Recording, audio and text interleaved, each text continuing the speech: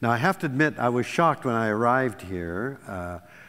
So soon after an election, and things seem to be happening. I was thinking, should I have changed that to the barbarians have breached the gates?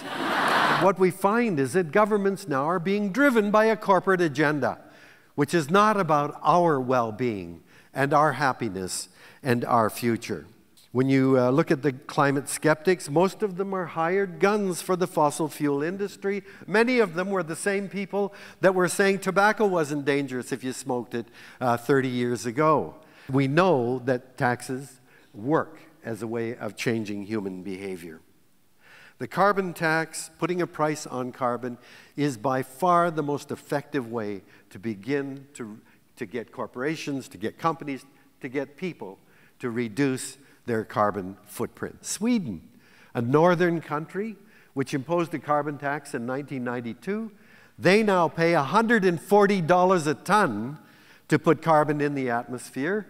They have reduced their carbon emissions by 8% below 1990 levels, which is beyond the Kyoto target.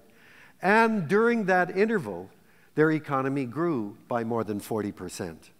So all of this argument that we can't afford to put a price on carbon, it will destroy the economy, is just what the corporations want believed and said.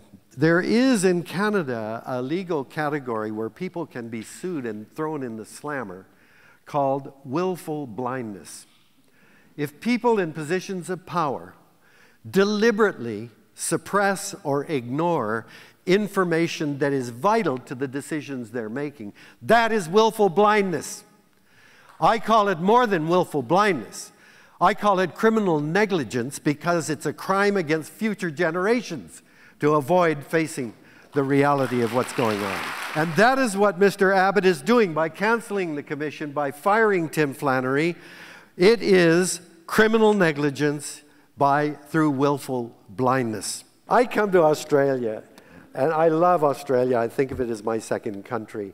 And yet, you've got something Canadians would die for called sunlight.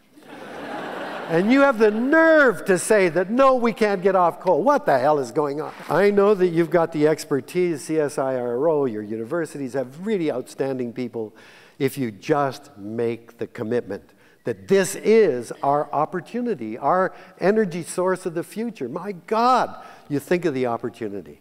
But no, we're still stuck. And we're stuck because of the world in which human-created ideas of borders and economies fence in the argument or the discussions.